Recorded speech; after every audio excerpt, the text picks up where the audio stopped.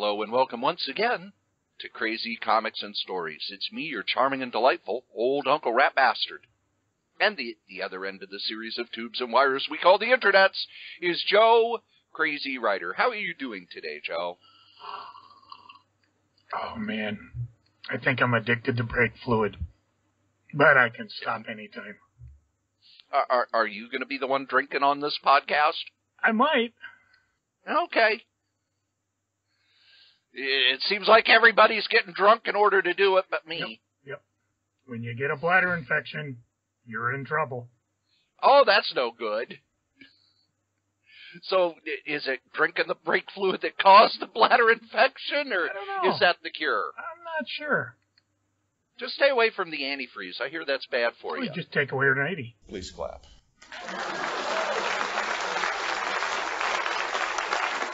Isn't it great that Jeb Bush was able to find a job after getting out of If you pay him more than me, I am so out of here. Wait, I pay you?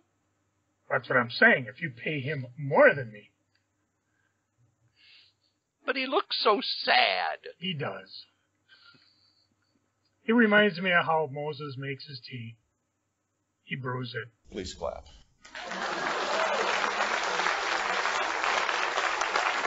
Oh, and there we go again. I just hang on. One more. We gotta make a little smiling Joe. Okay. Why were the Indians here first? They had reservations. Please clap.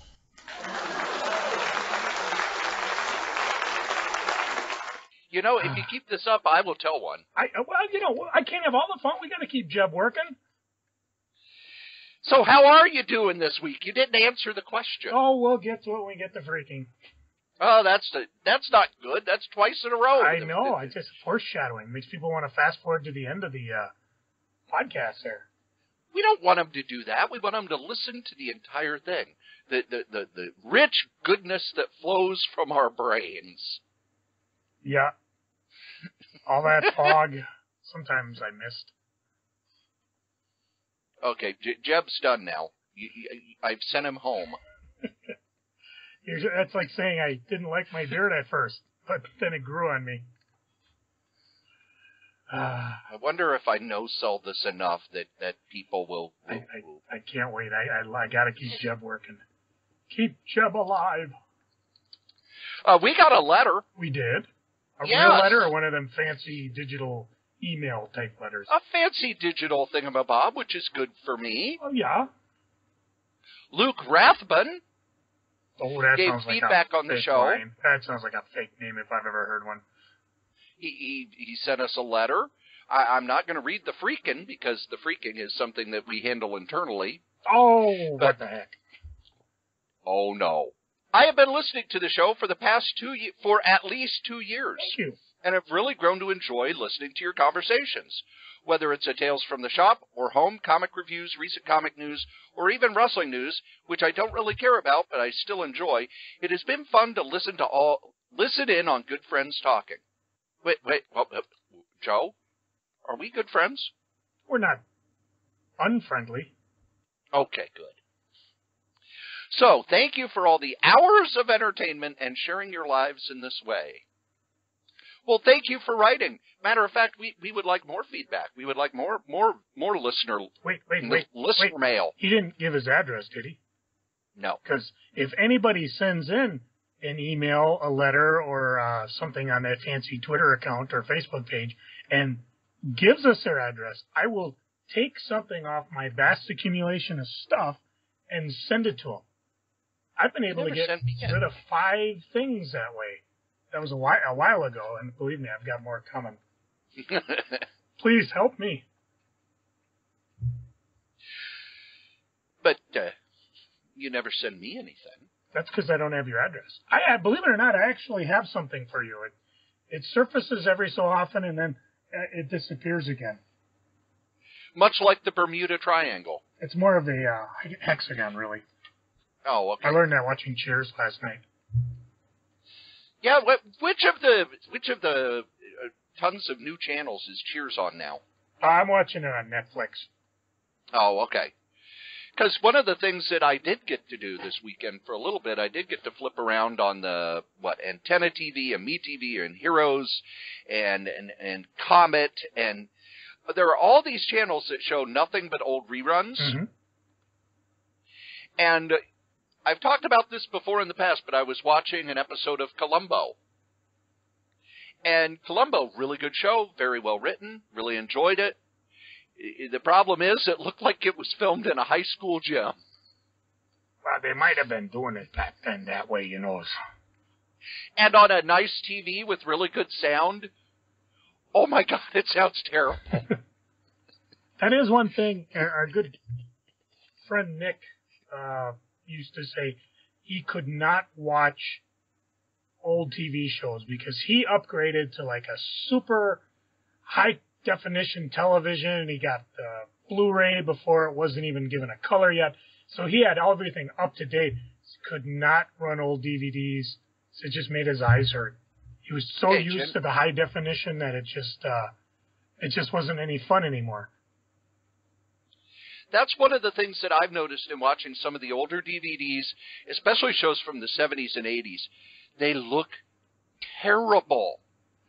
All in the Family. Great show. Can't watch it. It just looks like it was filmed for 35 cents on somebody's old camcorder. Are we recording already? Yes, we are. Oh, okay. Corey I was waiting for you to call me. I know. I was trying to tell him, Corey, give Jen a call. No, she'll jump in when she's ready. I didn't see you come online. I've been online. I've been waiting for like 5 minutes. You owe her 5 minutes, Strode. Oh, she gets more than 5 minutes. Oh, good. And joining us late in the show, 5 minutes late. No thanks to you. Yeah. No thanks to me. 5 minutes, because I'm a terrible producer. How much are you two paying me for this? Way too much. Exactly. You buy me dinner all the time. So I'm paying. He doesn't buy me squat. That's because you're not pretty. Well, Jen's been sitting over there making art, taking her pretty pills. Joe just keeps getting, more and more angry. Well, you can't get more bald. I shave my bikini zone. Am I doing it for nothing? Jen Wicked joining us. How you doing today, Jen? I'm okay. I'm not drunk tonight. Well, then the show may be coherent. I know, right? And you've got you're stepping out on your own, trying the new media thing. Oh yeah. Well, can we save that for later? We can. Okay. We got a book to read. Yes, we do. We did. And it's a book that everybody would be interested in who is on this show. Yes. Joe, that's IDW. awful. IDW sent us the first volume of X-Files Season 11, what IDW started doing about, 2 years ago. They said they were working with X-Files creator Chris Carter on doing further seasons of the X-Files, much like Dark Horse does with Buffy, like a couple of companies tried to do with Jericho, with, I think, Zenoscope does Charmed, which I don't care about Zenoscope and I don't care about Charmed, so I know very little about it. But the X-Files, I read Season 10, and now Season 11 is coming out in book form. And they sent us a copy. The Volume 1 contains the first 5 issues. So, Joe, what did you think? Why didn't you tell me to read Season 10 first? You didn't ask? Well, they didn't send us that? Yeah. Well, I would advise go out and read Season 10, because as I was reading through this, I kept asking myself, okay, why are the lone gunmen back? Where was Gibson? Where are all these people going? Fortunately, thanks to Wikipedia, I was able to at least jump online and kind of realize, in Season 10, even though this has nothing to do with the TV show. Yeah, I was about to ask that because I saw what you mentioned, like they were working with the show, but then they weren't. And I saw like 2 or 3 different versions of the story on Facebook. So this isn't considered show canon, right? No, this is not canon. And one of the things that was weird when IDW announced it, they said, Chris Carter is helping us plot. Right, that's what I... Then when they're doing the lead-up to the new X-Files series, Chris Carter said, yeah, they're doing a comic book. It has nothing to do with what I'm doing. I don't know what they're doing over there. So you kind of wonder if IDW kind of maybe spread a little manure is a nice way to put it. Or maybe Carter got a better deal, because we all know plenty of guys who started out in comics, got a big fat check from some TV guy saying, we're going to produce your movie. That never came to pass, but they got enough money where they never had to do a comic book again in their life, didn't, and just disappeared into a video game haze. Yeah, that's true. So it could be that what happened, because I think X-Files started long before there was even rumors that they were going to do an X-Files series. Oh, yeah. So the X-Files series came together very quickly from what I heard. Take it as, like Cory said, it's non-canon. So, and, some of the ideas were actually pretty good. I mean, if X-Files actually does go beyond the six-show premise on Fox, when it sounds like it might, you can bring the lone gunman back. Yeah, we just faked our death. No big deal. Not like that hasn't happened before. Yeah, it all was a dream sequence, and it disappeared when I took a shower. Anyway, so once I got past that, the second panel brought me to a screeching halt. And I will quote, because they're in Zion Park, National Park, Utah. Slow down on the aneurysm, Taylor. At this altitude, you'll need all the oxygen your brain can handle. And my brain stopped and said, okay, obviously the person who wrote this has no idea what Zion National Park is. Zion is a canyon. I've been all over Zion. There is no place in Zion you have to worry about high altitude because you're going down. You're not going up like you would on a mountain.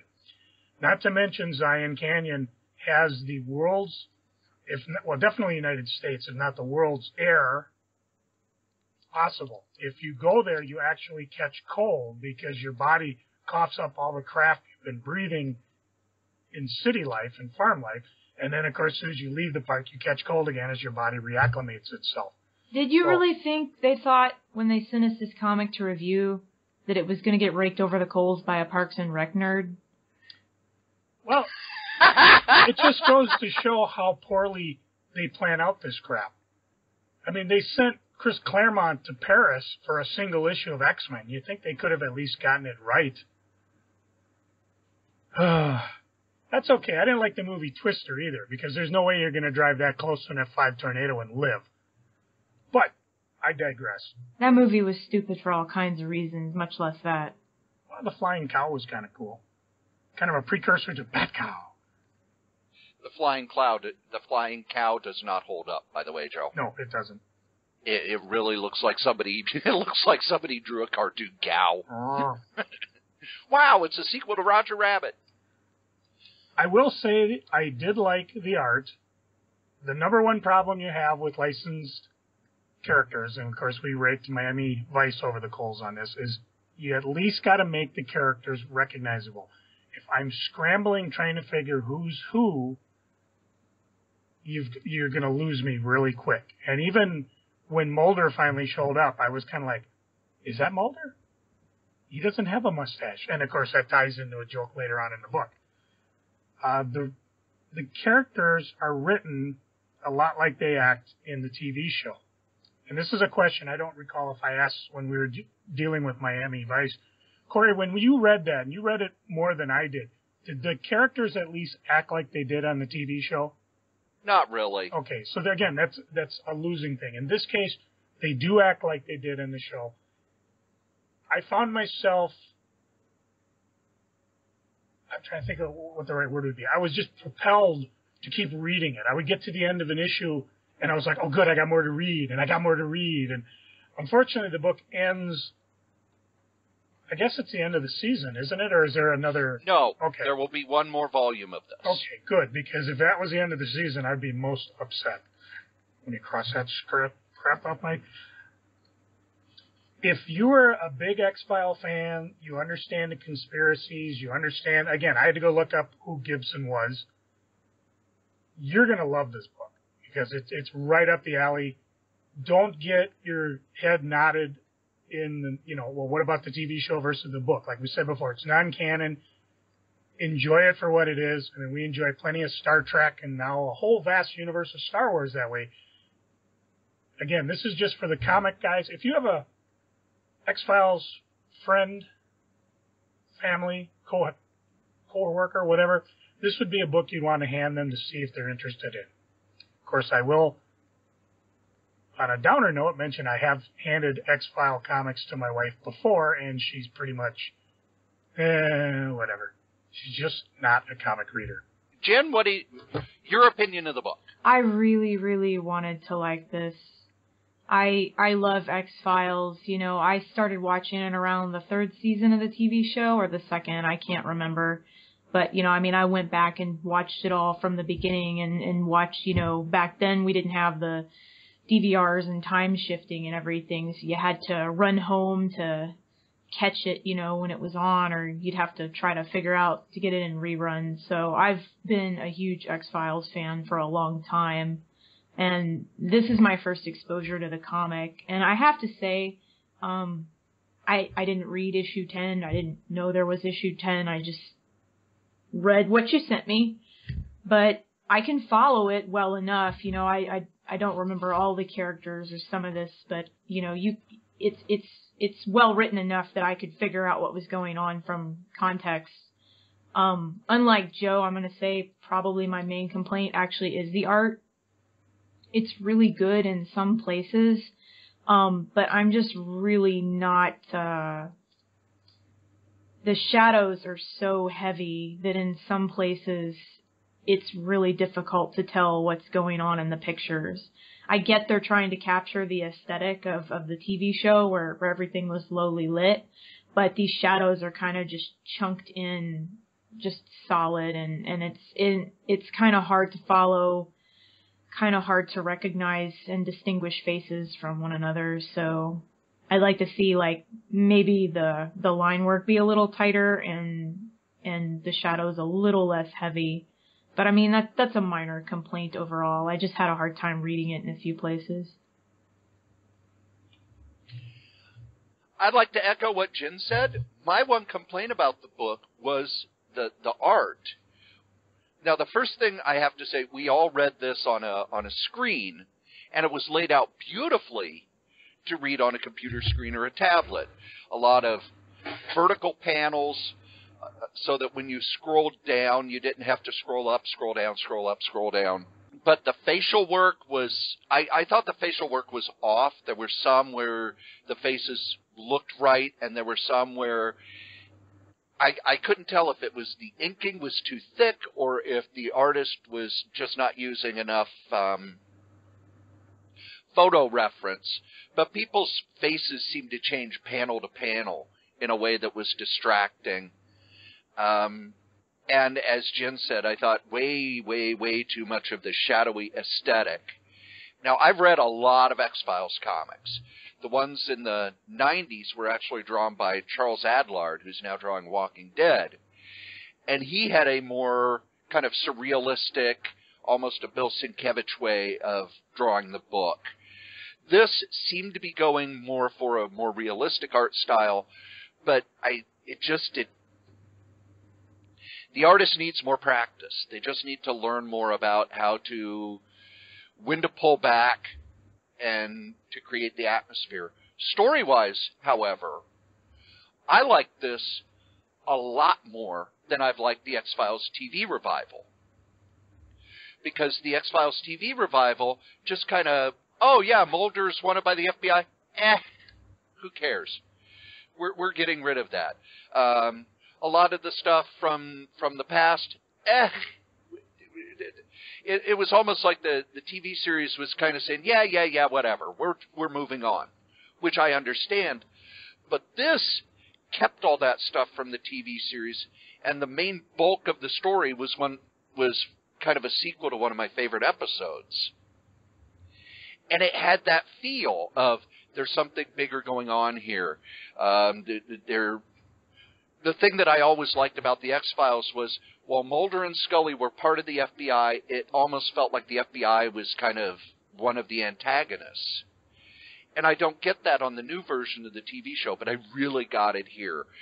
Joe Harris did a great job of bringing you into the story, giving the bulk of a story, and then pulling back to say, oh, and the antagonist, who's been kind of behind this, now we're going to tell you about him and why he's doing what he does. Well, the story's good. I have a hard time, following a lot of comics. And this is well written enough that I can follow it easily and tell what's going on without it, I guess being too labored, but it's just the muddy art that I have a problem with. Do you think this suffers from the talking head syndrome? And if you're not familiar with that, I remember talking with Dan Jurgens, and he was explaining why Star Trek doesn't work necessarily in comics, because 90% of Star Trek is them sitting around discussing the problem. Works fine on television where you have actors and they can emote and they can act, but in comic books it doesn't work so well to have everybody sit around with page after page of just, okay, here we got to explain what's going on. There were a few parts in this where I thought it started to bog down in that, where they're trying to explain what's going on, and I kept thinking, if we were watching either the TV show or maybe a less heavy ink, they'd be able to tell what's going on by the facial expression. It only happened a few times, and I think I just kind of put that in the back of my head and said, you know what, I'm just going to enjoy this because I was really starting to get into the narrative more than this talking head thing. But do you think that happened too much, and is that a problem when you're trying to adapt something like X-Files?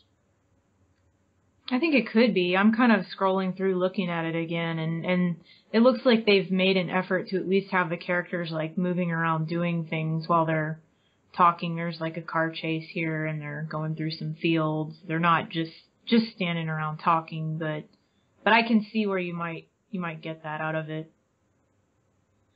I think there were some sequences, but I disagree with Jurgens on that, because I think Star Trek has done well.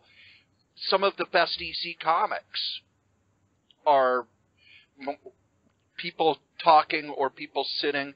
One of the classic EC comics is a guy in a key shop who, he came in to make a key to break into, a bank or something, and the entire story takes place in the key shop as he keeps knocking over the keys.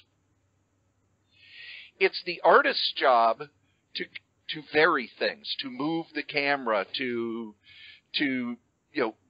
pull back, pull in, and do pacing. And a really good artist can do that. I think the artist did a good job with the pacing in this. Never once did I feel like I was reading through exposition. But again, when you pick up a comic like Star Trek or the X-Files or whatever, you're not going to get a 5-page fight sequence or something like that. So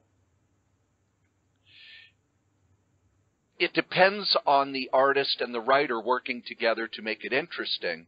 And again, I will throw out Wally Wood's 22 panels that always work. Wally Wood created a poster for the people who worked for him. For, when a writer gives you a script that has a lot of talking, here are the panels to use to make that interesting. A good artist knows how to borrow from that, and I think the artist on this, like I said, the layouts were great. Never once did I feel bogged down. But I could see what you're talking about, Joe. And I think there have been some comics, I know Bendis gets accused of it a lot, where, this issue, the Avengers are all just sitting around talking. If an artist is smart, they know how to make that interesting. It's like when you go to I did acting in high school and college and some afterward. One of the things they talk about is business. You need to be doing stuff because you're going to be giving a lot of dialogue. So it's okay. You need to walk from here to here. You need to have something in your hand. You need to do something so it's visually interesting. And a good artist knows that and can be kind of like a set designer and a set director. And again, I'm going to praise Jin on something. I would say at least 2/3 of the strips that she has drawn is people just standing around talking. but she knows how to make it visually interesting, and she knows how to vary the camera and to put business in each panel. Well, I try. To make it visual. No, you succeed.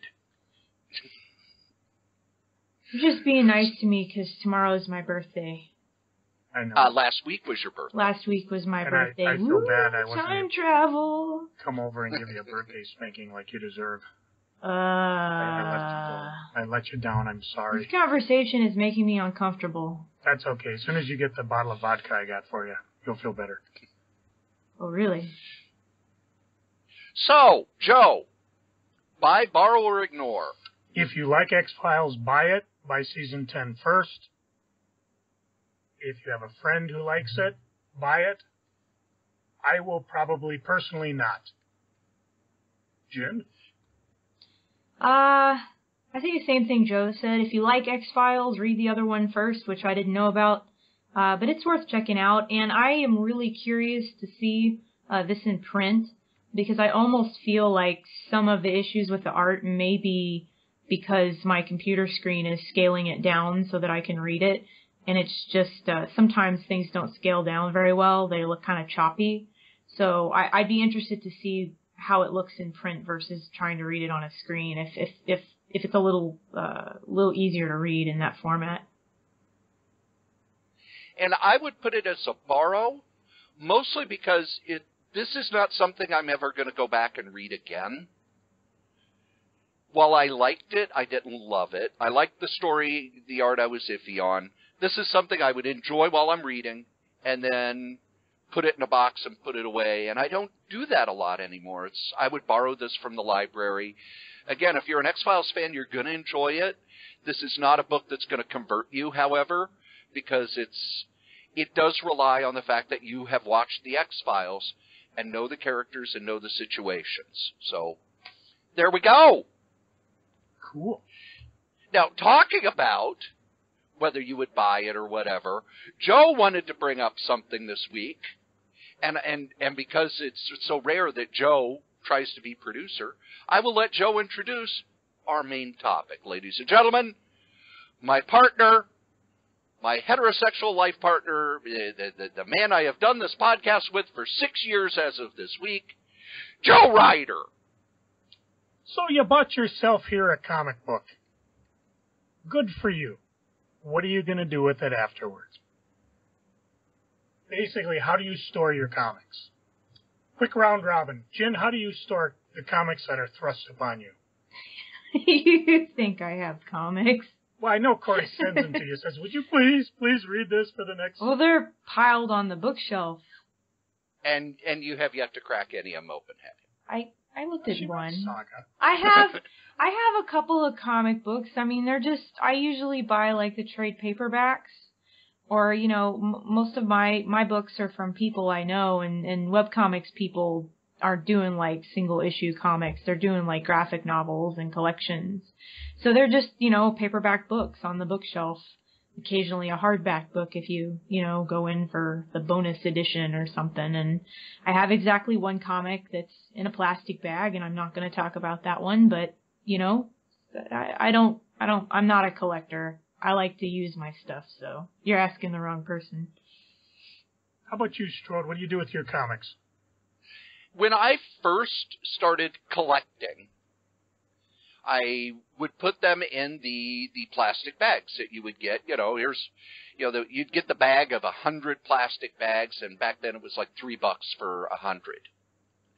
And I wouldn't board them, but I would bag them and I would put them in comic boxes and stuff. And then I would say by the time I was working at Shinder's, we would get these books up from Shinder's basement that had been down there for 10, 15, 20 years that had been put in similar bags. And you'd have to peel the bags apart, and it would have that horrible sound. Velcro noise, yes.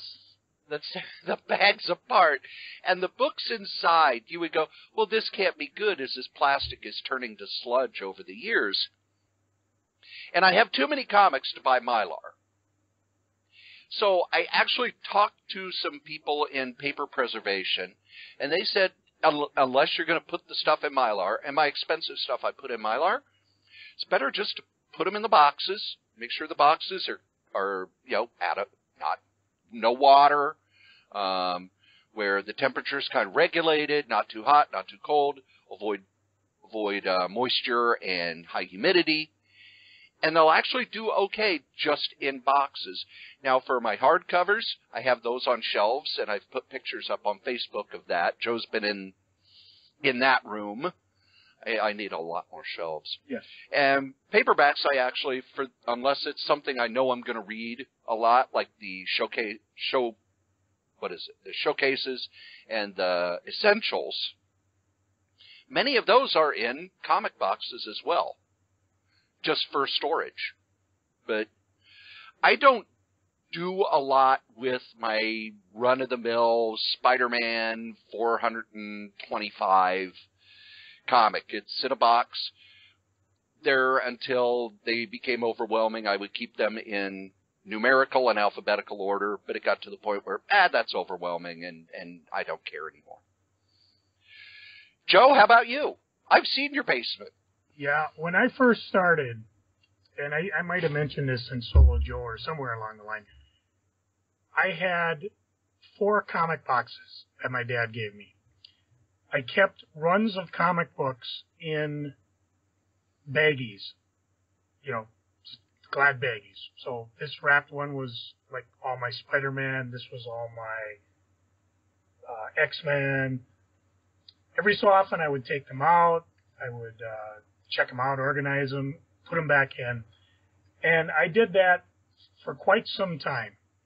Eventually, I started the bag and board thing where I bought the comic boxes, the white ones made specifically for comics. I would buy mostly current size bags or new. Occasionally I'd get a Silver Age one for when I splurged and bought myself a Silver Age book. And then I'd get them all organized, title, number. I put the annuals in back. This is long before 0 issues, half issues, all that crazy crap come around. Eventually, it grew. I mean, I ran into that same problem you did, Corey, where it's like I'd go back and discover, okay, these comics I haven't looked at in 10 years, and the bags seem to be merging together. The comics were fine. Now, my old partner, Pat, he did put everything he had in Mylights. Mylights are really thin, almost like wrapping paper type bags, but they're acid-free. He didn't buy acid-free boards, with one exception I'll get to, and then he would put them all together. And since he's blown out 90% of the stuff he'll never read again, and he made an effort about 10 years ago to start bagging and boarding every single comic he got as he got it. So right now his whole collection's in Mylights. His real expensive books, what are left, he puts in Mylars. Usually, and if they fit, he'll put in a Mylight, and then inside a Mylar, again, he doesn't have acid-free boards, but he figures he'll look at his stuff every 10 years and replace them if need be. 99% of my comics are in some type of board. For a while there, before I owned the comic store, in order to save, I would put issues back to back. So one side would be issue 10, one side would be issue 9. Because I figured these would be in storage, and when I pull them out to read them, that's fine. When I went to sell various runs, it became a pain in the butt, because then I had to rebag and board everything. Now, as I too am starting to weed out the stuff I don't want, I've got my 99% of stuff in bags and boards, and I'm separating them. If I need to, I'll put them in a new board, new bag. The new stuff I get, I just put in a comic box alphabetically, numerically. Eventually, I'll either sell it or I'll get around to bag and boarding it. But especially if I haven't read it, I haven't bagged and boarded it yet. Paperbacks, hardcovers that I got on the shelves. When I used to do more comic shows, there were 2. I'm trying to think of the material there. Polyethylene and polystyrene. Thank you. One of them was a lot shinier than the other and had a shorter shelf life. those would be the ones that I would bag if I was trying to sell it, because nothing really makes a comic look bad than having a grungy, yellowish board on it. The bags I use are polypropylene, I believe. I don't know which is which, because right now I just have all my bags in a box and sorted by size, new, current, Golden Age magazine. Heck, I even bought some Treasury Edition bags just because I want to get those taken care of. But I think those have a shelf life, too, of about 10 years. And we laugh every so often when we talk about the bagged issue of the Death of Superman, because that was in neither. That was probably in the worst type of plastic they could ever have for comic books. So the people that have these things and are storing them away are going to go look at them in a few years. I don't know how long it'll take that chemical in that baggie to leach into the Superman comic. They might be a bit surprised. So in the future, we'll have, this is a sealed Death of Superman comic. And as you can see, you can feel all the powdery residue in the bottom because the comic has deteriorated so bad.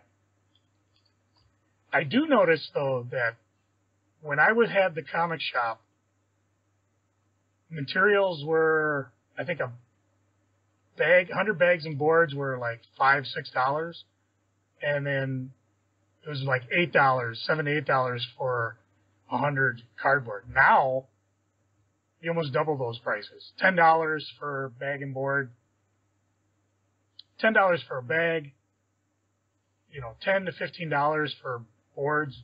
I know you can go wholesale if you want, but again, unless you're buying Mylites, Mylars, it doesn't really matter. Just bag and board them, look at them every 10 years, or just leave them on a bookshelf. Most of the big collections that were ever found, the Mile High comic collection, the church collection, those were never bagged and boarded. They were just bought, put somewhere dry and dark and cool, and then they survived to this day. And they were also in parts of the country that were very dry. Yeah. The Mile High, also known as the Edgar Church, was in Denver. Many of the others are found places, especially with high altitudes.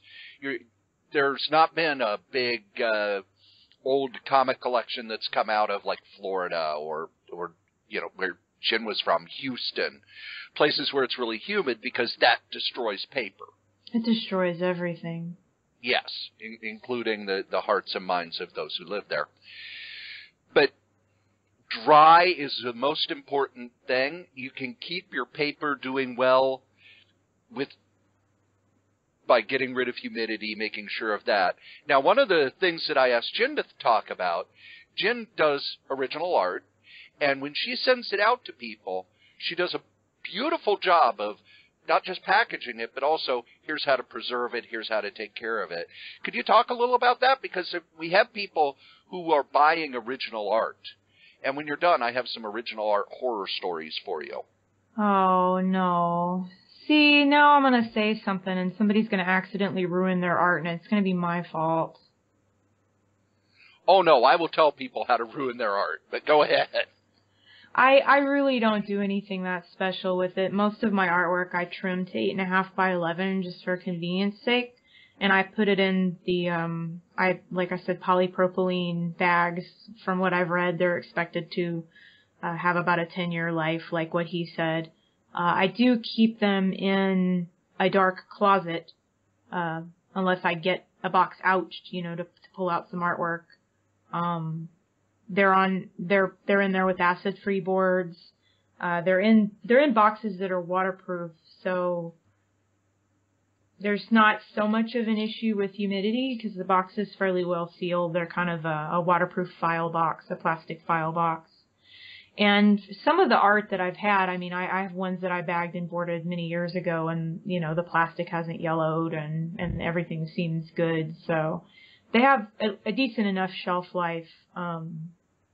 I'm a professionally trained picture framer that I've been working off and on in that industry for probably 15 years now. So I actually do have a little instructional flyer that I wrote up that I send out with my artwork. So people that are unfamiliar with with custom picture framing or framing processes can kind of get a primer on what to expect when they take the artwork somewhere to have it framed. And, you know, hopefully, like, not get taken in or be able to recognize if they go somewhere where the people doing the work don't actually know what they're doing. Because unfortunately, especially with the chain stores, that does happen. You know, frame shop's only as good as the framers that work there, so you have to know something to make sure they know something. So that's why I do it. You know, you die a little inside every time you send a piece of artwork out, because you never know what's going to happen to it once it leaves your hands. So I send them all out with a little flyer and hope for the best. One of the things that we have discovered in the last few years is that original comic art may not be as, you know, may not last forever, depending. And I said I was going to tell a horror story. Joe, you remember Gil Kane's work, right? Yeah. And you know that Gil Kane inked a lot of his own work with markers. Did not know that. What we are finding is that these markers that he used were not as permanent as we thought. Absolutely. That's one reason why I make sure I use pigment-based inks. And it's one reason why I sell my Sharpie pieces so cheap, because those aren't going to last forever. Sharpies in particular, they kind of take a red cast and fade over time. And it doesn't matter what you use to write, you know, what you write on Bristol paper, garbage bags. It doesn't matter. You know, the marker's going to fade. So there is some very classic Gil Kane art from key books that has art that is sold for thousands of dollars that is beginning to fade. And they've taken it to all sorts of art experts and all sorts of people who work in it, and they say all they can really do is slow it down.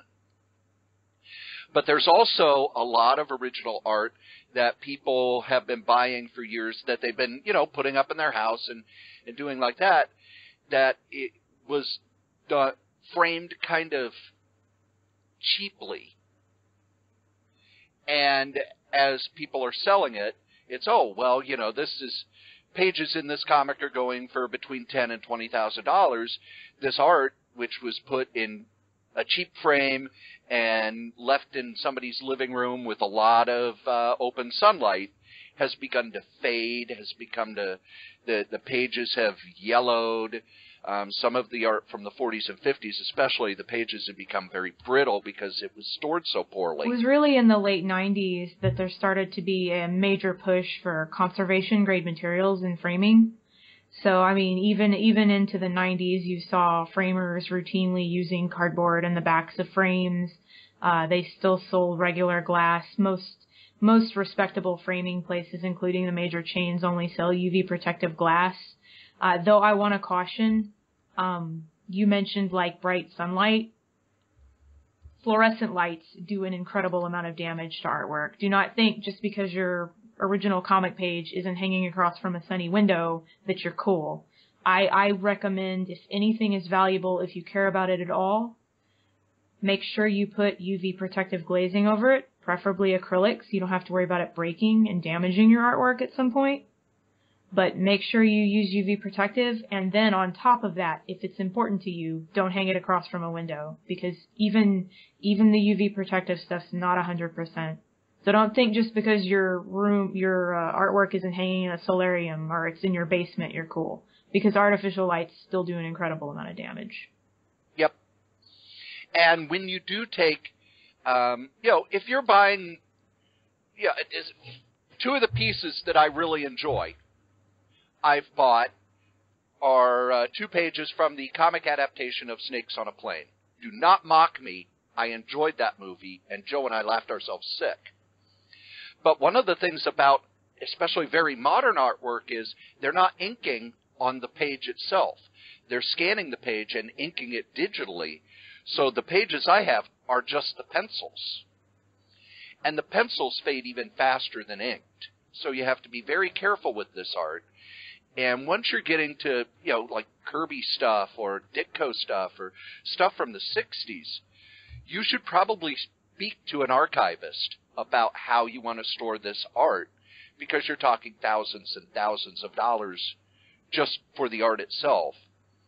For more modern art, it's good to talk to somebody about, okay, I have pencils on Bristol board or whatever it is, so that they can guide you as to how to store it. Now, when it comes to more expensive comics, there is a service that everybody in comics should know about, and that's CGC, Slabbing Your Books, which still is controversial among older collectors. But, Joe, how do you feel about slabbing comics? If you never, and I mean ever, want to touch it again, look at it, smell it, admire the art, go ahead and slab it. If it is just a collectible. Go ahead and slab it, yeah. I mean, basically, slab books tend to have a value multiple times an unslabbed one, especially if you can get near the mythical 10 status. Because, it goes from 0 to 10. And I think, the only book that was ever graded as 0 was something out of Stan Lee's personal file copies. And yes, they said with generally, missing pages and the cover. Yeah, and they said generally they don't do 0 books, but they will. So, yeah, if you're going to, slab your book, never touch it again, it's not a bad idea to do it. It's a good way to maximize your value on old comics if you're going to sell them. Can you explain, hang on, could you explain for the benefit of me, what exactly slabbing a comic means? There's a service called what's it called? CGC, Comic Grader. I'll look it up, because I just know it as CGC. Yeah, it's a company, and what they do, you send them a comic book, and they have professional graders go over the entire comic book. They give it a grading from 1 to 10, 10 being the best, and so on and so on. Okay, it is called Certified Guarantee Company. And there are other companies. There's a PDX one out there somewhere. This has been very common in baseball cards and trading cards and things like that, and a number of years ago, they started doing it in comics. And, of course, the thing that drove everybody crazy is, if you had a slabbed comic, and that's kind of the nickname it's became, slab, and you open it up, that voids whatever grading you got on it. So say you had a 9.9, which is a rare comic, you probably get multiples of whatever comic guide says its value. But if you had to open it and read it, you can send it in and they can re-slab it, but you're never guaranteed you'll get that original slabbing for it. But can you tell me what it is? Do they encase it in acrylic? I'm not sure what they do. Well, hang on, I have thanks for talking about this, and you can't answer the one question that I want to know. Hold thy tart tongue, my dear. I will go get mine while Cory elaborates, and I will explain to it as I hold it in my grubby little paws. The reason they started was because comic grading is an art and not a science. When I first started reading comics, it was, okay, there's mint, fine, good, and fair. And because people we go, it's better than fair, but it's not as good as good. So they would have, there was very good and then very fine. And then they started doing all this in between. And then Overstreet, which does the comic price guide, in 1991 put out a book on how to grade comics. And they introduced the 10-point scale, 10 being best, 1 being the worst. Anything below 1 was damaged beyond collectability, missing cover, missing pages, stuff like that. Now, one of the weird things was when this book came out, we got it at Schindler's, and within 2 days, they ordered us to pull it off the shelves and said that they would not sell that book because the grading system in it was different from the grading that Schindler's used. And Schindler's was very well known for, our customers are stupid. They won't go anywhere else, so if we don't sell it, they don't know about it. When eBay came into existence, you had many, many more people selling comics. It used to be Mile High sold comics, and Camelot sold comics, and and Jim Haney's Universe sold, and individual stores would do their own grading, but the big mail order places, you could kind of say, oh, Mile High, they grade their stuff very, very tough. But Camelot down in Texas, they're not as tough with their grading. So if you're ordering a mint book, it's probably going to be more a very fine book. Whereas if you get it from Mile High, if it's a mint book, it might even be pristine mint because Rosansky's like that. He's very tough on grading. But when eBay came in and everybody was doing this, there came a lot of complaints. You said that this book was in fine. It's not. It's in very good. And there would be disputes all over the place. And this company that did baseball cards came into comics and said, all right, we will provide a service. You send us your book. We will professionally grade it using Overstreet's grading techniques. We will assign it a number value and then slab it. And at the time they said that this slab would be inert plastic. And Joe probably has more information on what the inert plastic is. Well, they don't actually will tell you because that's proprietary information. Ah, okay. But I have one here. This is my infamous copy of Amazing Spider-Man 178, the one that started me down the road to collecting. And it's about, let me see if I can measure this. It's like a 1/4 inch thick. The actual slab runs about 13 inches by 8 inches. Inside comic is inside the encapsulated, sealed, whatever. They say it's inert inside. And then there's hard casing on the outside. On the top of it has the CGC Universal Grade. This one has a 5.0. And then it gives the details of the comics, artists, whatever. Mine has the extra comment of white pages. The other thing interesting in this one is that it has a Green Goblin appearance, and it also has a serial number. Compare that to my Star Wars number 2, that only scored a 2.0, which means I read the living snot out of this thing. I also picked up at a charity auction a Tales to Astonish that has a yellow code, which is a CGC signature series. This one was signed by John Romita and Stan Lee on 2 different dates. It's only a 3.0 because it's got 2 pages in the center fold, but it's a Tales to Astonish number 77. And then the other thing about the signature series, if it's got the yellow bar, that comic was signed while an employee of CGC was witnessing it. Yep. If it's a signature that even if you have that certificate of authenticity, you have a picture of the creator signing the book, it's going to be green because it's actually considered a deficit. Now, the other one you want to watch out for is the dreaded purple, because that means the book had been restored. Yeah, and there's a sad story, and I won't get into it because when I do my next Solo Joe with my old partner Pat, he will tell the tale of the Amazing Fantasy 15, which was the first appearance of Spider-Man. I forget what the grading was on it, but a difference between a restored comic and a non-restored. Had Pat's comic been non-restored, it would have been worth about $30,000.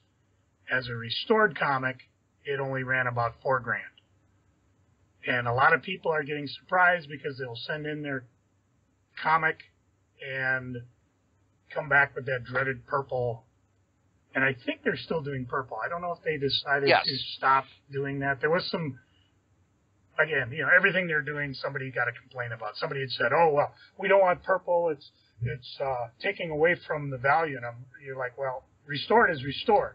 It's not like some Yoko sat down and go, yep, this is restored. They run it through several graders, so it's not just one grader's opinion of what something would be.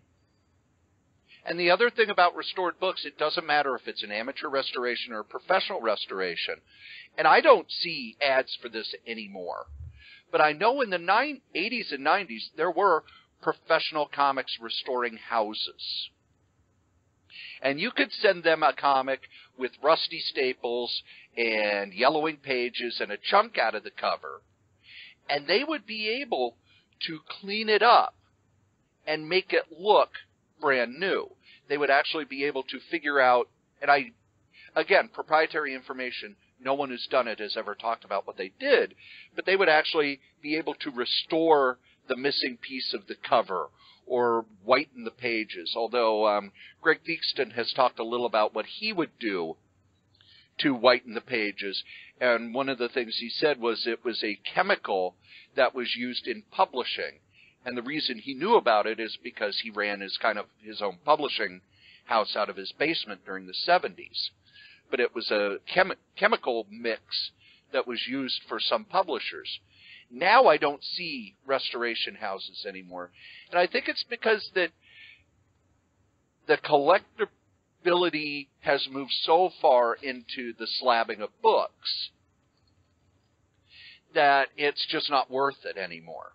Because it used to be you could restore a comic, and if it gained $500, $600, $700 in value, it was worth paying these people $250 to do the restoration. Now, because the price drop is so huge, I don't think it's profitable for people to do anymore. No. Now, the last thing I'll mention, you'd mentioned, would I slab a book?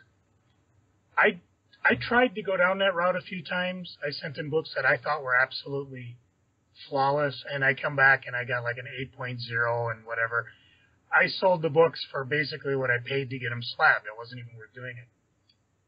The comic creator Bo Smith, who has a series coming up called Winona Earp, which should be very cool if you get a chance to catch it. I forget what it's on. FX? It'll be on Sci-Fi, and it's based on a comic he did.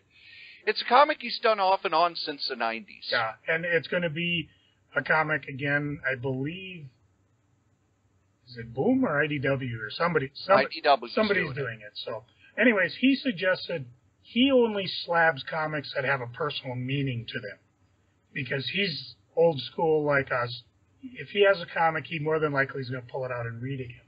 Hence the two copies I talked about, The Amazing Spider-Man 178 with the 5.0, my first comic book that started me on the road to collecting, and the Star Wars number 4. I bought that at a comic newsstand up in Ely, Minnesota, where my grandfather used to have a cabin. So when I look at that comic, it provokes more memories to me than just buying the comic. So I would say if unless you're never ever going to read it again, or you're looking to protect it and maybe sell it, just slab a comic that means something to you. And the last thing I will talk about was slabbing. I said that there was controversy around it. When slabbing started, a lot of the timely Atlas collectors, a lot of the people who collect the older stuff that Marvel published before they were Marvel, a lot of the Atlas books were so rare that the only copies available were slabbed. And a lot of these collectors of this stuff are more, they wanted to go through, they want to index who was the artist, who wrote it, who drew it, who inked it, who worked on this book. And they didn't have credits back then, so they would have to examine, okay, I know this artist does this style of cross-hatching. I know this artist would use a French curve for this thing. I will match up my French curve that I got from the same shop that he did. These people are geniuses in this very, very limited area. And it's one of the reasons why I have so much crap in my brain about comics. When you read what these guys wrote, you go to your, Joe says, oh, Cory knows a lot about comics. If I read something by Doc V, I'm an idiot. This guy knows everything about Marvel from 1959 back. But he would take great joy and actually post pictures of him buying this stuff off eBay and cracking the slab to get at the book inside. Myself, I only have a few books slabbed, and it's books that I bought as investments. My Weird Fantasy number 12, I have slabbed. My Tales from the Crypt 35, I have slabbed. My Incredible Hulk 181, I have slabbed. What grade do you got on it? The Weird Fantasy is a 6. The Tales from the Crypt is a 7. and the Hulk is a 5. So while they're not great, they're still worth more than, just putting it up on eBay if I ever... What perked me up is that was the last slab comic I bought as an investment was a Hulk 181, and I had it at a 9, and I think I paid $500 for it, and I hung on to it, and then a couple of years later I had an emergency, and I ended up selling it for $7. But I wanted to hang on to it for long term, and now, of course, it's in the stratosphere. I do want to mention CGC also does movie lobby cards, which I thought was interesting. They do photograph certification, including vintage, original, and contemporary. And they also do magazines. So if you've got that first Playboy with Marilyn Monroe, that might be worth. They do the same thing, 1 through 10. And of course, I think they really went crazy with comics. Yeah. You know who else goes crazy, Joe? Let me guess. These guys are sponsors? That's right! Believe it or not, kids, this silliness has actual real sponsors. Our first sponsor is Graze.com. Graze gives you healthy snacks sent to your house. You can have them delivered weekly, bi-weekly, monthly, and your first box is free if you use the code CORYS3R5B. Our second sponsor is Bombas. Bombas socks are some of the best socks in the world, and remember, for every pair you buy, they donate a pair to a homeless shelter or other worthy cause. Just go to bombas.gotocloud.org/SF30. That's right, those are our ads. Go check out our sponsors. And after our sponsors, we always ask Joe what's going on eBay. So, Joe, what's going on the eBays? You may rest assured, Cory, you will never, ever hear me play Miami Mice #3, the soundtrack, the flexi disc that was in the middle of it. Oh, thank God. Miami Mice? Yes. It was this horrible parody book. Back in the 80s, after the Teenage Mutant Ninja Turtles got big, everybody thought, oh, well, if I just put out a parody comic with animals in it, I'll make millions. You had the geriatric jujitsu gerbils. Is that a joke? No, these are real books. Preteen Dirty Jean kangaroos. Marvel even did one that came out like almost 10 years after the fad, and they called it Power Pachyderms. But TV series got the treatment. One of them was Miami Vice by otherwise decent artist Mark Baudet, son of Vaughn Baudet. But I picked it up because it was Mark Baudet, and I really liked his underground stuff. And oh my God, the comic is it's unreadable. It's god-awful shit. And then we did a April Fool's episode about Joe and I doing a morning radio show playing songs from comics, and one of them was the theme to Miami Mice, which they had in the 3rd issue, which is one of the most painful things I've ever listened to. And I sold it. Guess how much? $1. Bingo. Well, 1 cent too many. 99 cents. But I did. We played it, and I probably have an MP3 stored in the back of my computer, the one that's failing, and maybe it'll fail before I actually find it. But before I wanted to let you know that, and also today's Ask the Strode. Okay, here we go. Cory, how many different titles has Scooby-Doo been in? Oh, jeez. The first one was from Carlton. No. Go back further, because there was a Golden Key. He was at Gold Key? Yeah, in 1970. They did 30 issues, and the number one, if you got it, in near mint, runs about over $1,000. Huh. Because I remember it at Carlton when I was a kid. That was 75 to 76. And I hate it. I still to this day hate Scooby-Doo. 11 issues, 1 digest. And, the Carlton stuff looks terrible. It just looks terrible. Then Marvel, in their short Hanna-Barbera run, did some Scooby-Doo. Okay. Before we get to Marvel, Harvey did it in 1992. They had No. Marvel did it. Marvel did it in the 80s, in the late 70s, early 80s. 90s. Really? Yeah, because I know they had all the Hanna-Barbera stuff for about a year. Harvey did it for well, they didn't really do it. 1992, 2 issues in what they called Scooby-Doo's Big Book, and then 3 issues of that, and then 2 giant-sized specials. So that was back when Harvey was trying to come back, and they didn't really do much. Archie had it, 95 to 97. Yep, I remember 21 those. issues. Yep, those actually did fairly well sales-wise. And then what I found interesting also is Marvel now. They did it 97 to 99. I don't even remember that. Got 9 issues. 2 years, 9 issues, so they were cranking them out. Well, yeah, and what's interesting is Carlton, Archie, and Marvel both only did it for 2 years, so that must have been the standard license from getting it from Hanna-Barbera. Of interest with Marvel is that Mark Avanier and Don Spiegel did the art. Yep, Dan Spiegel. And all these issues that we've talked about are big bucks. Even the Marvel one. They all run $40 to $60 in near mint because, as you can guess, nobody collected them.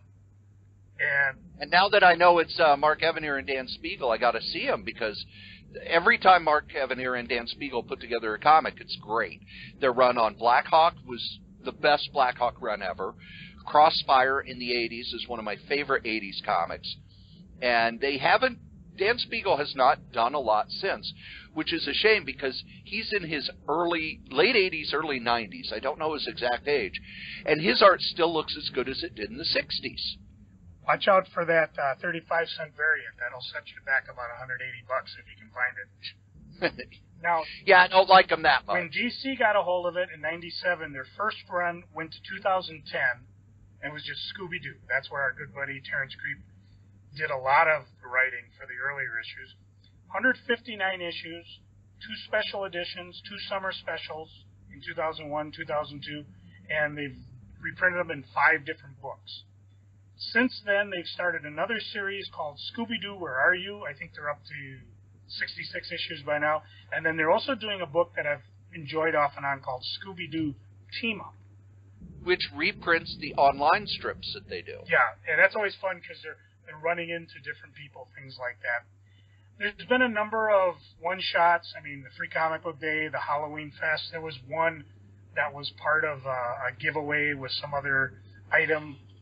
So, but Scooby-Doo started around. The reason we mentioned that, of course, is Jim Lee looking to bring back Scooby-Doo pretty soon in May. Own unique style.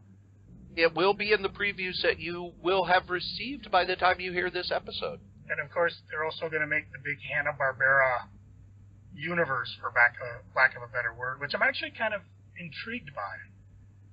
Just because, I want to see, Huckleberry Hound, team up with, the dog from Johnny Quest. I'm vaguely interested in that simply because it means we're going to get a Johnny Quest comic. And Deputy Dog. And yes, Jen, I know your favorite TV series in the world is a parody of Johnny Quest, but I still love Johnny Quest itself. It's kind of become its own thing in mythology. I think it started out as a parody, but it's not anymore. Yes. And you're only mentioning that because I was falling asleep. No, I'm mentioning that to bring you in, because you are part of the show. I love the Venture Brothers. Oh, good stuff. I started rewatching it. I know there's a new season, and I still haven't watched any of the new episodes because I haven't done my... Since the season comes out every, 3 or 4 years, every time a new season comes out, I rewatch the whole show. So I just finally, in the last week, started my, my next rewatch of the entire show. Yep. So I started watching it on season 1. So I gotta watch all that before I catch up to where it's at now. Now, of course, that's kind of how I come with Rick and Morty. I do have to let Cory know he was right. There was a 1977 Scooby-Doo Marvel comic. Yes! Yep. Yeah, but it was Hanna-Barbera's fill in the blank. Dynamite was number one. And then in the panel, you could see Scooby-Doo, Yogi Bear, Magilla Gorilla, all those guys. And, of course, there was a Laugh Olympics at that same time, too, that had all the Hanna-Barbera characters, but not an actual Scooby-Doo comic. So that's the clincher. And why do you bring this up, Joe? Because I sold all the Scooby-Doo I had. I don't know if this is because of Jim Lee's impending revisit to Scooby-Doo, or just I happen to hit the right Scooby-Doo fan. And if you are looking for Scooby-Doo, don't, because I don't have any, but if you are looking for Transformers, Dark Towers, Green Hornet, I've just put up big runs of those, all the newer stuff, some of the variants and things like that. Go to Crazy, send me a quick message, either through eBay or through the Gmail or whatever, and like I said, I'll give you a bonus, something out of my vast accumulation of crap. Except this, not my Three Musketeer box. I'm keeping this. Well, it's time for Freaking and Geeking. Joe, what are you freaking on? I messed up my back at work. You talked about that last week. Is it any better? Well, it kind of got me down, because after the podcast, I went into the doctor the next day, and they referred me to my chiropractor. He took an x-ray, and he said the L5, L4 lower back discs, which have some fancy-ass word for swollen. Could be not quite a bulge, it's not bulging out, but it is showing signs of swelling. So the chiropractor put me on a 3-day no work restriction, and I had this thing I was supposed to do where I lay on my back, lift one leg at a time, and it's just supposed to get the pressure off so that ibuprofen and ice can get the swelling down. And be damned if my leg was so damn tense, I couldn't even get my leg to lay flat on the floor. So he said, heat that down a little bit, loosen the muscles.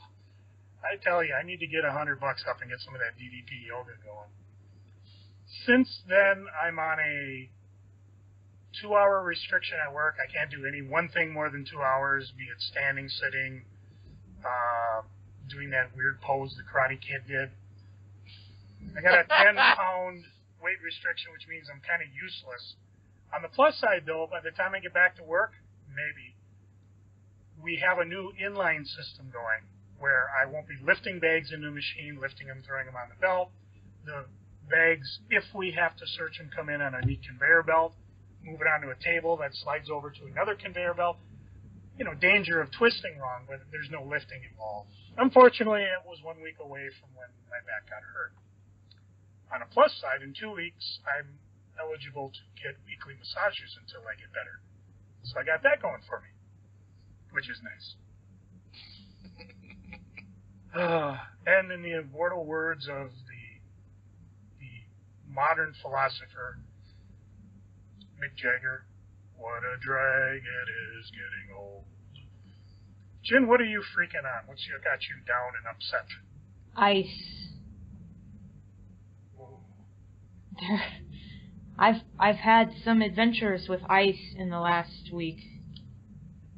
And not just in your drinks? Not just in my drinks, unfortunately. I was coming home the other night, and I had bought some supplies for painting, and there was quite a lot of bags in the cab of my truck, which, I don't have a trunk or a back seat. So, parked on the street, as I've mentioned before, I was standing on the highly impacted and melted together into ice snow, and it was piled up on a pretty good incline, and I slipped, and the door was open, and my leg, my right calf, kind of shin, I guess, slammed into the bottom of the truck, where the door closes. And then I caught my balance and got up and slipped again. And I did that 3 or 4 times. I slammed because every time I would get up, I would slip again and hit the door again. So I hit my leg in the same place, 3 or 4 times fairly hard. So that's actually, it's bad enough that it hurt. It's hurt for the last few days, but it's one of those ones that's like so deep, it's actually taking days for the bruise to form. So there's that. And then a couple of nights later, I was picking up a friend who doesn't have a car, and we were driving to get some food, and I hit a patch of black ice. And I wasn't expecting it because in the last couple of days it's kind of warmed up. This was 2 or 3 nights ago. It's kind of warmed up, so a lot of the snow and the ice has been melting down. And there was this one like wet patch where apparently in this stretch of road there's always a little bit of standing water all the time. And it had just gotten cold enough to refreeze this water. So I didn't see it and drove over it, and as soon as I went over it, I guess I was going about 35 miles an hour. The truck just started sliding into the other lane of oncoming traffic, and then actually spun around. So it was terrifying for the couple of seconds while it was happening. The truck actually completely did a 180 turn and rotated till it was facing the correct direction to drive in the other lane when it finally stopped. And amazingly, I didn't hit anything. Amazingly, the truck wasn't damaged. I lost enough velocity that by the time I bumped into a curb, the truck stopped on its own. And once it had stopped, it was awesome. But it was absolutely terrifying while it was happening.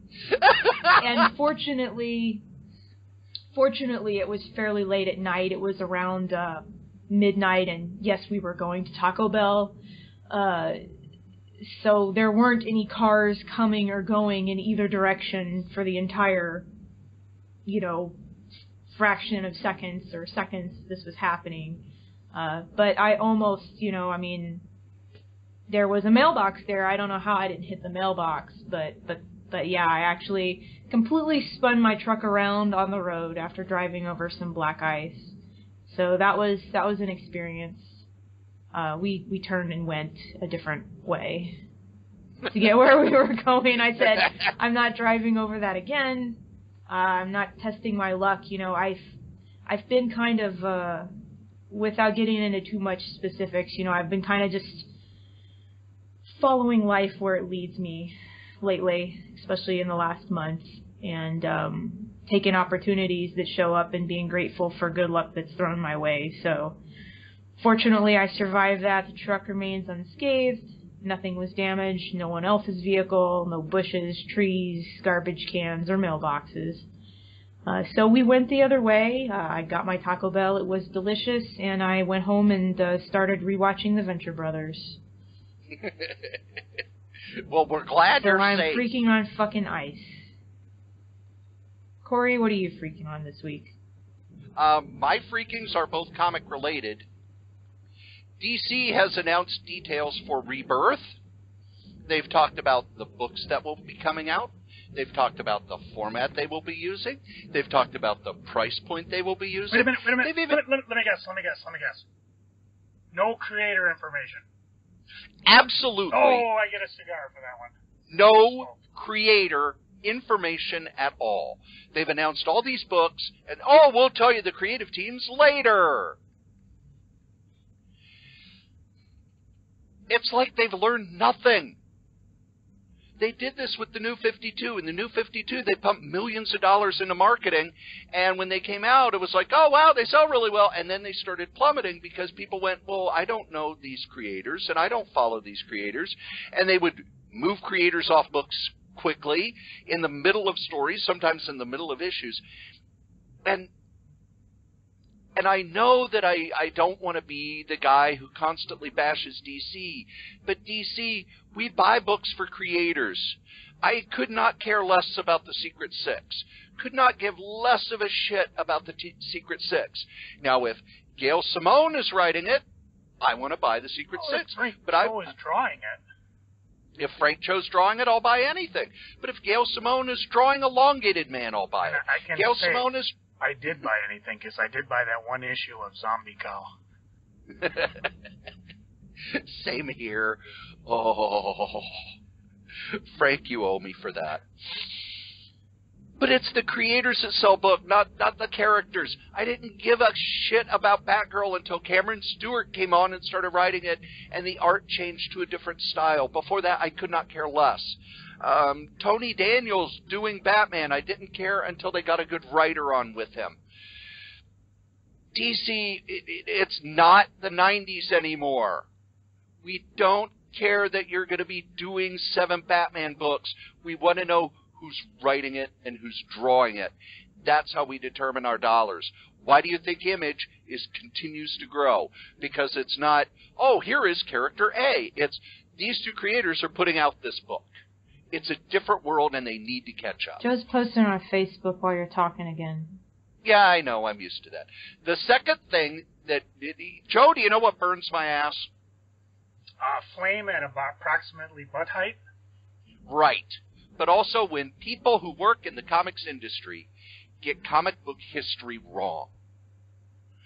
Now, Eric Stevenson, who's the big high muckety-muck at Image, gave a speech at Comic Pro where he talked about creators are what sell books.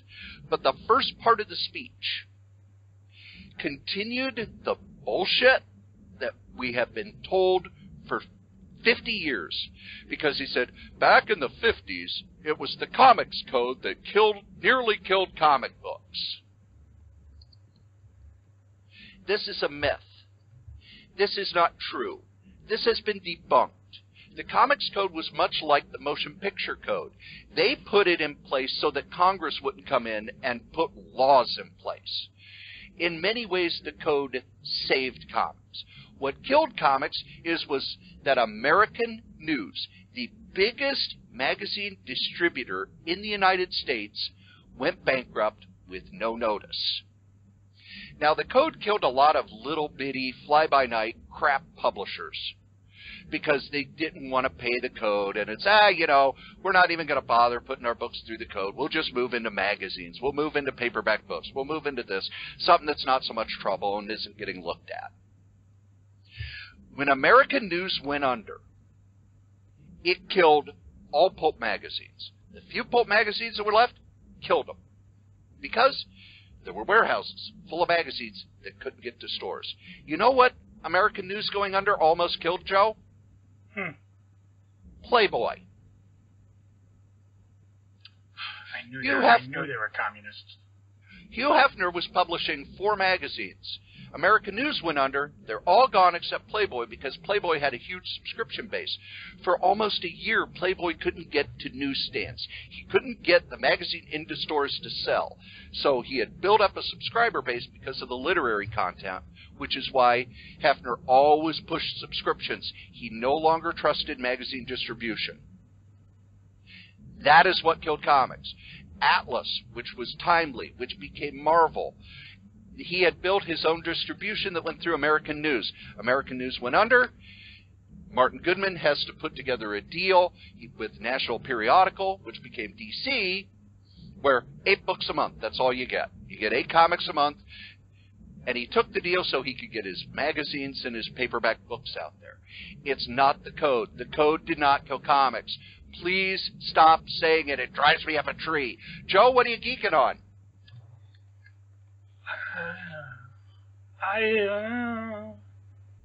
Not really a lot, to tell you the truth. I did kind of dig that there were 2 articles on comic shops that we both love and adore. The first one was our good buddy up in St. Cloud, Granite City Comics. This is from the St. Cloud Times, and I think I posted it. I don't know if I posted it on our Facebook page or not, but it's kind of cool to see some good publicity from a store. It's been around for 30 years. It's kind of crazy. And there was a good picture of Tim Warner up there. So what I did... I have to say, I have no idea what Jin is talking about. Granite City Comics is not that funny. I do, to tell you the truth. Joe's posting selfies. Oh, God. So, anyways, the picture with Tim, I'm going to be taking is him talking to one of his customers, and of course I'm going to make it. The first one is, of course, he's like, but this Amazing Fantasy 15's only worth $10. I'll give you 5. So, and of course Tim's more than thrilled over that. The second one was out of Twin Cities Geek, and it says, from the stands, Dreamhaven Books is still standing.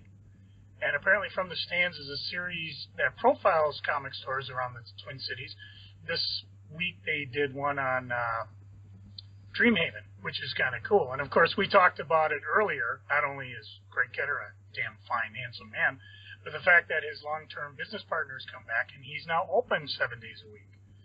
So it talks a little bit. Greg gives into an interview.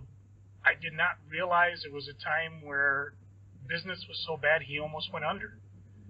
Joe, we went to the closing party, remember? No, that was just he was moving to his other store, I thought. Nope.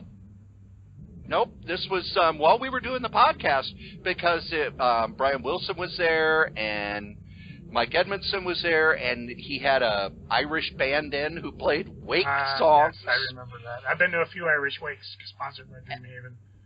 And this was, Greg saying, all right, I'm closing up. I'm just going to do mail order. I will open for individual customers, blah, blah, blah, but regular hours are over.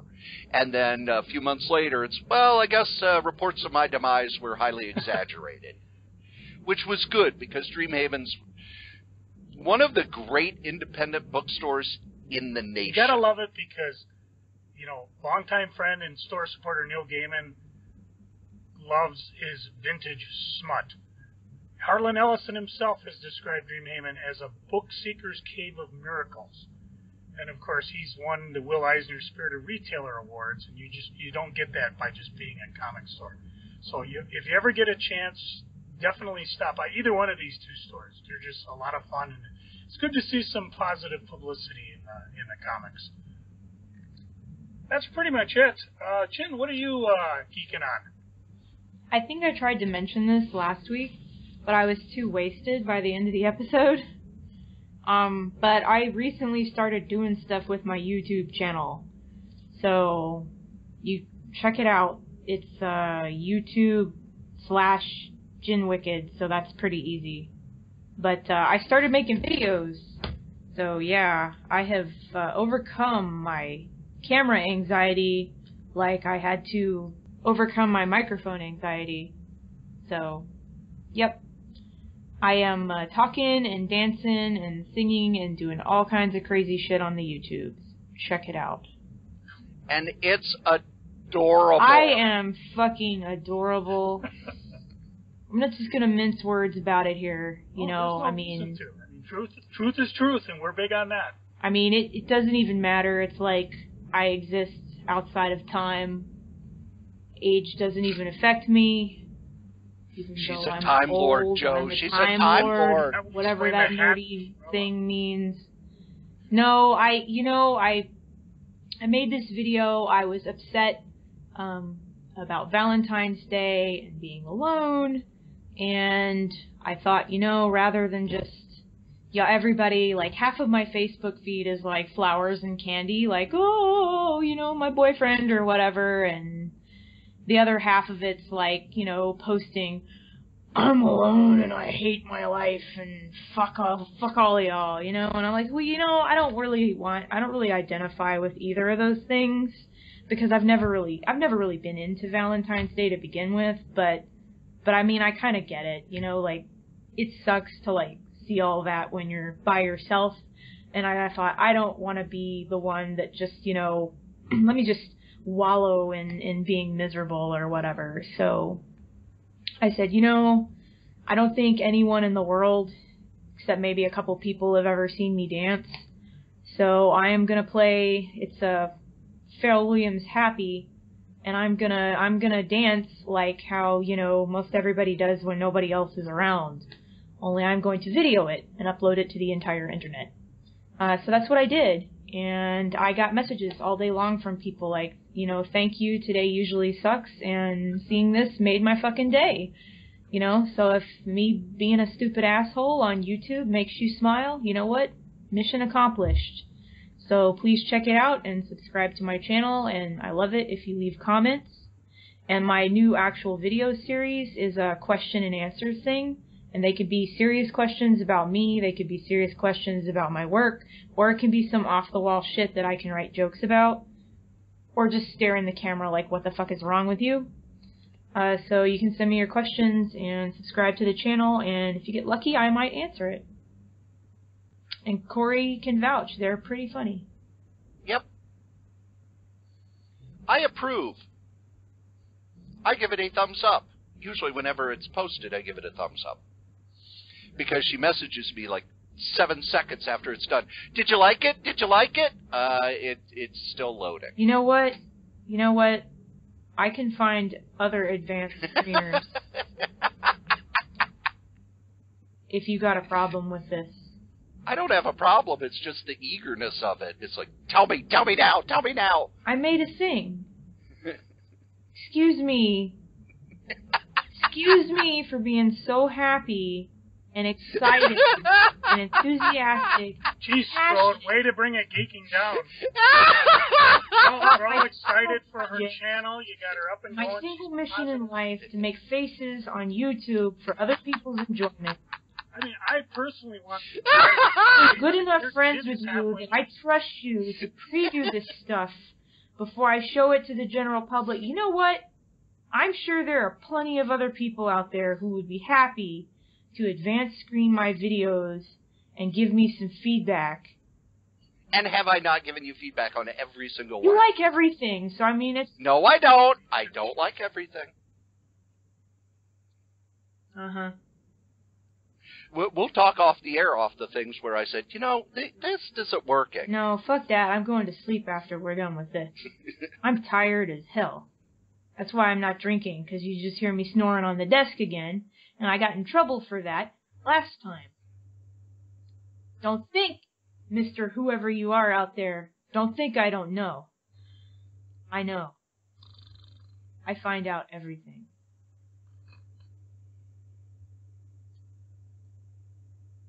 Cory, what are you freaking on?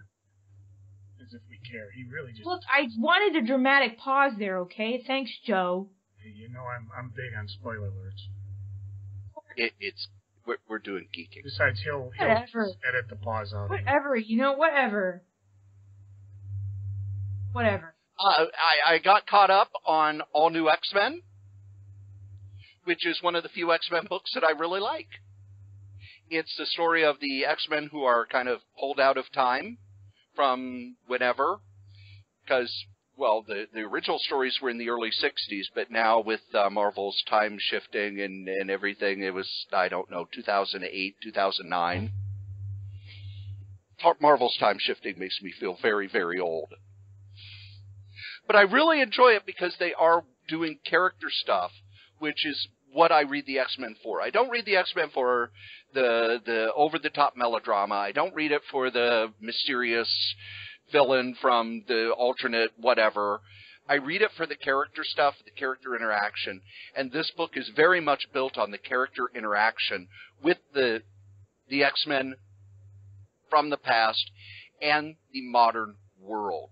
It's such a rich vein of storytelling that they used to do with Captain America, but they don't anymore. I enjoyed the fact that forever Captain America was the World War II soldier who's in the modern world. And modern writers don't even touch on that anymore, which is a wasted opportunity. But the All New X-Men is one of Marvel's books that I really, really enjoy. And Joe Harris, who wrote X-Files, has a new comic that has come out called Snowfall. And as much as I enjoy his X-Files, this is a really good book. It's a little horror, a little mystery. The first issue really sucks you in. I'm looking forward to seeing where he's going with it. I didn't have a lot of time to read a lot of other comics, but I have started reading some fluff books because I like to alternate. I'll read something that's kind of makes my mind work, and then right after that I'll read something that I don't even need to put my mind into first gear. And I'm in between books that I have a lot more substance. I'm reading the Doc Savage novels, and I read like the third Doc Savage novel in the series. And yes, he does the same phrases for each character. Yes, the plots are hackneyed and silly and formulaic. But gosh darn it, if I didn't spend an hour and a half reading this book and have a lot of fun while doing it. And I think that's one of the things that's missing in a lot of modern fiction, because we don't have as much of the, just pick up a book to read for a couple hours. We don't have those books that are just, this is just fun. It's light reading. It's nice and fluffy and fun. So I'm enjoying that. There is also a new Destroyer novel that is supposed to come out. The Destroyer was a series that some people may know from the movie from the 80s, Remo Williams. But it was a men's adventure series like The Executioner and The Death Merchant and all that, except it was humor-based. And that's why it's lasted this long. When the publisher that was doing it went under, the book series kind of went away, but it has come back. It's available on Amazon as ebooks now, and the newest one is supposed to be coming in about a week, and I am looking forward to it and very excited to see it. And that's what I'm geeking on. Believe it or not, kids, you've listened to us blather on about funny books for about an hour and a half. Almost.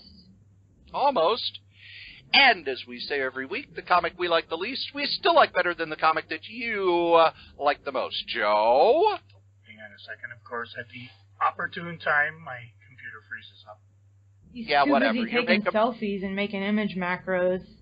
Yeah, you're taking more selfies because you're a 12-year-old girl. Let me never fall into the vulgar mistake of dreaming that I am persecuted whenever I am contradicted. Ralph Waldo Emerson. Jin? Hit my music, boys.